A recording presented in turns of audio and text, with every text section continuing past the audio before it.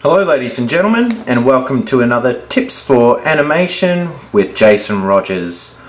If you've been following my videos, you'll know that we've covered creating concepts for your animation, and from there we went to script writing and storyboarding, and now we're at the stage in the production process where we're going to talk about animatics. Now, I'll just bring up on screen here some examples of animatics that I've created. As you can see, they're in black and white. Some of the drawings are quite crude on these ones, but you can see that it gives a sense of movement and animation. Now, what are animatics? Animatics are basically an animated version of your storyboard. That's the way I describe them. And it's at this stage of pre-production that we get a very close idea of how the animation will actually look like, as far as the timing, the action, and also we can put a scratch dialogue track to sync up with the animatic. So basically the animatic is a testing ground for your animation before you actually start that labor-intensive process of animating. You can check that the timing's right, you can check that the storyboard actually flows when it's animated. As I mentioned, these are quite crude. You don't always have to be elaborate with an animatic. The main point is to get basically a draft up, something that doesn't take you too long to create, but it gives you an idea of what's going on and allows you to have a good understanding of the timing of your shots before you actually begin the animation.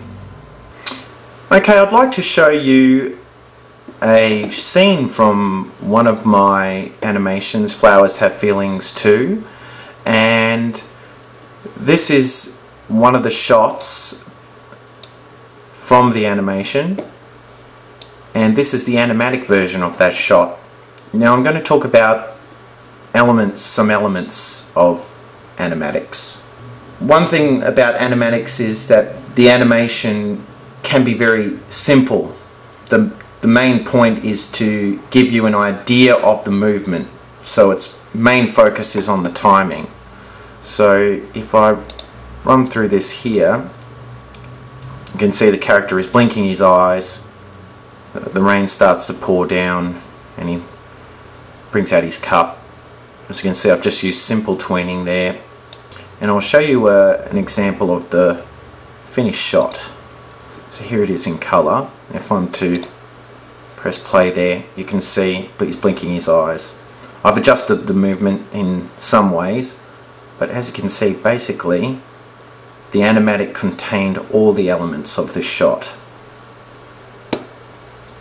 Okay, in this part of the video I'd like to show you how I create my animatics. There's no hard or fast rule as to how you can make these. As long as you have a program like Flash or After Effects or something that can keyframe and tween, you should be able to make an animatic. I'll show you how I do mine in Flash. As I said, there are many different ways you can make them. But what I like to do is use my storyboards, since they're already drawn, and base my animatic artwork off those. Now here I've scanned in the storyboard, and here I can see the arrow telling me that the character is to pop onto screen from the bottom up.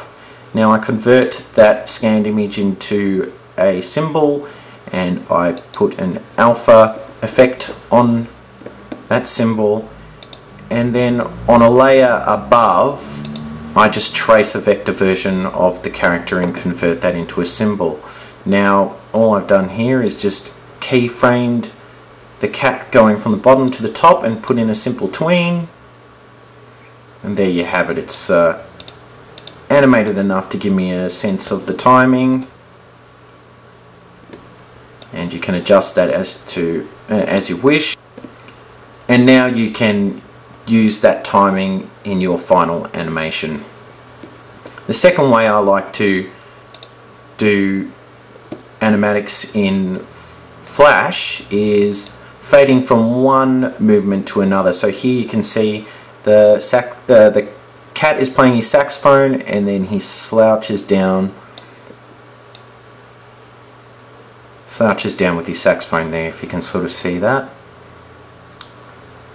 But basically that's just fading one image into another, and the way I do that in Flash is I keyframe the top image to an alpha of 0, and I place the bottom image that is to fade into in the layer below it, and just fades in there. So that's just a couple of ways to go about putting movement into your animatic. There are many different ways you can go about it, and I suggest looking at the behind the scenes of your DVDs of your favorite animated films, because in there they'll usually have deleted scenes, and a lot of the time those are animatics, and you can see how elaborate or how simple they can get, and that can give you an idea of how to actually produce your animatics.